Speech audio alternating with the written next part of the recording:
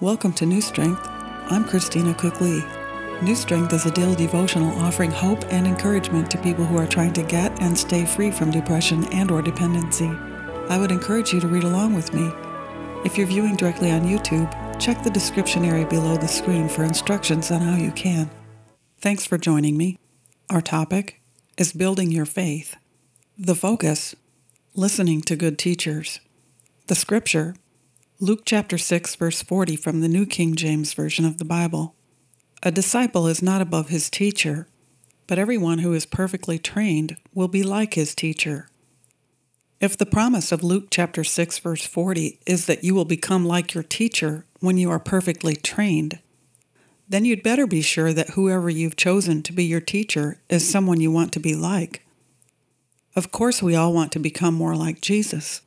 But in the Word of God, we are instructed to be teachable and accountable to others who are able to teach well.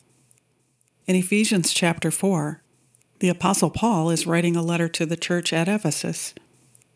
Paul uses the occasion of his letter to speak some truth into the Ephesians' lives. In verse 11 and 12, Paul is describing some of the spiritual gifts that Jesus imparted to his disciples before he ascended back to heaven, and he himself gave some to be apostles, some prophets, some evangelists, and some pastors and teachers, for the equipping of the saints for the work of the ministry, for the edifying of the body of Christ. It's clear that Jesus appointed some people to be teachers, and that he expected there would be those who would need to be taught. None of us should consider ourselves to be above learning from another brother or sister in Christ who has studied the Scriptures and has the gift of teaching and an honest and humble spirit. No matter how much experience we may have, we should always be willing to learn and be taught the truth. In 2 Timothy chapter 2, verses 1 through 2, the Apostle Paul was writing to his disciple Timothy. Paul refers to Timothy as his son in the faith. You, therefore, my son, be strong in the grace that is in Christ Jesus. And the things that you have heard from me among many witnesses, commit these to faithful men who will be able to teach others also. As Paul was writing, he was explaining to Timothy that he was responsible as a student for what he had been taught. He was letting Timothy know that his knowledge was not intended for his own exclusive benefit. Timothy was being instructed and exhorted by Paul to share what he had learned with other faithful believers who would be able to continue passing down what they had learned from person to person, and in essence, from generation to generation. Something we all need to be careful of is that we are not being taught by the wrong teachers. Not all of the false prophets and teachers in the world today realize that what they are prophesying and teaching is false. They may be passionately convinced that what they are prophesying and teaching is the truth. Passion is not to be mistaken as or confused with the truth.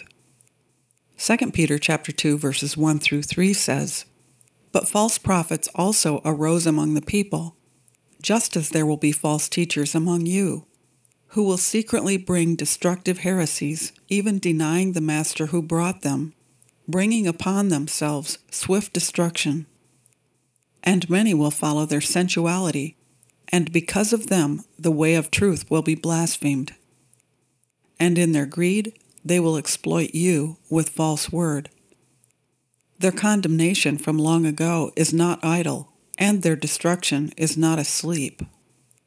2 Timothy chapter 3, verse 18 says, But grow in grace and knowledge of our Lord and Savior Jesus Christ.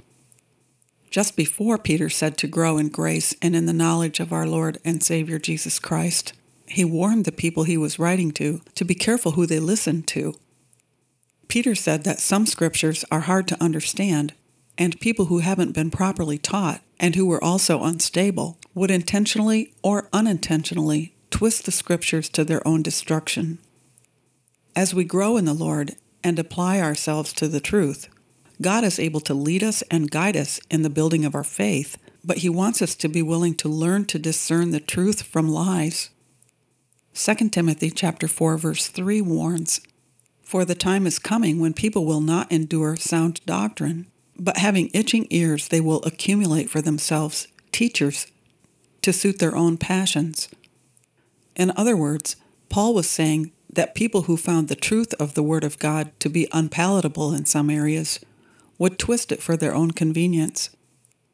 So how can we find a good teacher? And how do we know if who we are listening to is teaching the right things? Matthew chapter 7, verses 7 through 11 has the answer.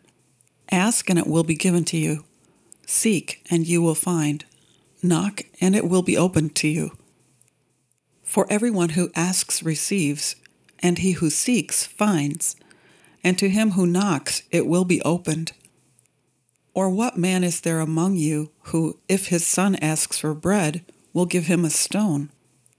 Or if he asks for a fish, will he give him a serpent?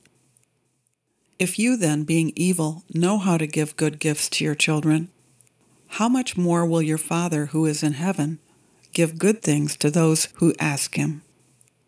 We can be sure if we ask God to help us, He will. Declaration: I will find new strength by asking my Heavenly Father to lead me to the teachers He has chosen for me to learn from. Thanks for taking the time to listen. I would really appreciate it if you would like this segment, and if you wouldn't mind, please share it with someone else who might also benefit from it. And if you haven't already, subscribe to the New Strength Devotional channel on YouTube or on WordPress, and then a link will come to you every day in your email with a segment like this. And if you're already a subscriber, I'll look forward to meeting with you again tomorrow. My prayer is that you will find new strength day by day and endless blessings. I'm Christina Cookley.